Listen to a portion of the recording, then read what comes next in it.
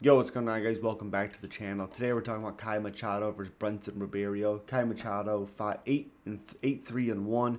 He's 3-2 in his last 5 fights. 2-5 losing streak against Mick Parkin and Dontel Mays. -165 favorite from Kai.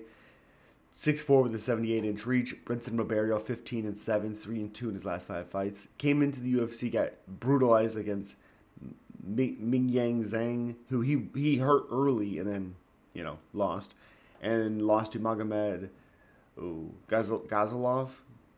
Not going to get that name, I guess. Plus 135 underdog, 28 years old, 6'3" with an 81-inch reach, 1 in height for Caio Machado, with a 3-inch reach advantage for Ribeiro. Like, if the version that even got finished by Zhang shows up, I think the power and the striking is very, very good. I think he could hurt Machado or finish Machado.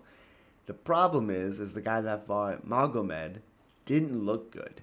Seemed like he didn't really even want to be there. Had some good leg kicks, I believe. It turned Magomed into a wrestler. But Ribeiro just didn't really show anything off of his back. It was weird.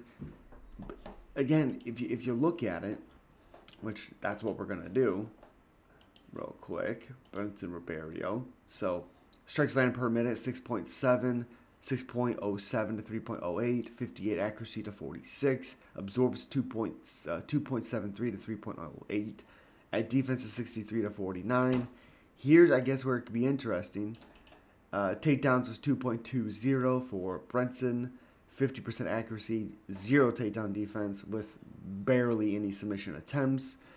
Again, it's weird because Caio Machado I don't think is very good. Really at all. I think he has good pressure, good pace. I worry about him getting hit a ton because I think Ribeiro does have some power in his hands.